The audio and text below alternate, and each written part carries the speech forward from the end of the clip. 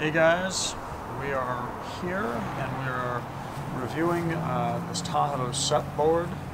This is the Paddlecraft. This is one of 3 boards they sent us to review. Got to give a shout out to Nate and say thank you for sending us all of this, and it looks like he threw in some extras. We've got the SUP pack. It's a backpack, and it's, as you can see, I'm gonna flip it around here. Nice backpack. It's completely waterproof, and what it does, actually, I'll show you here. Show a better video setup. It's set up to strap into the board here with these clips, which is really nice. So yeah, nice and handy if you're just kind of paddling around and you just want to store stuff away, and then you want to get off and backpack into town or something. And I don't know, it's a nice feature to me anyway. And the inside, if I can get this with you can see that it's got a nice coating in here.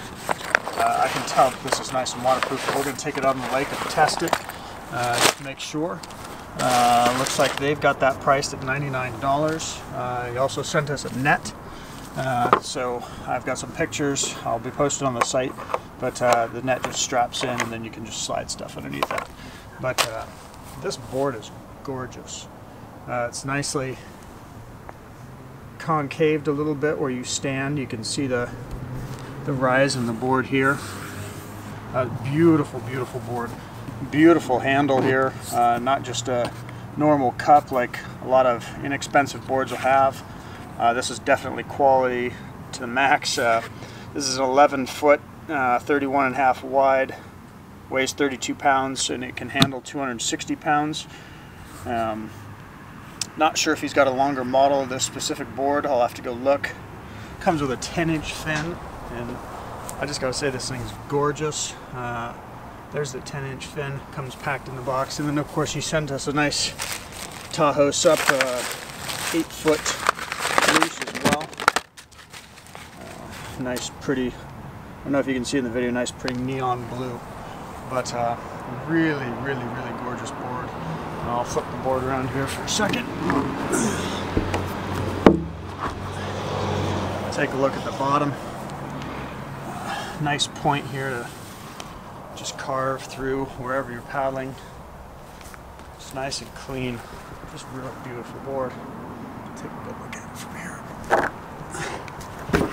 Take a side look here. Kind of tell. I'd say it's about 6 inches thick in the middle, maybe 5.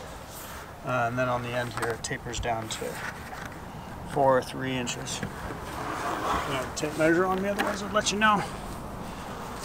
But so this is just a quick look. We just got done unboxing it. Came with a sock on it. Pulled the sock off. Nice, real thin, soft sock. But this is the Paddlecraft, and can't wait to get this out in the water and see what I can do. Talk to you guys soon.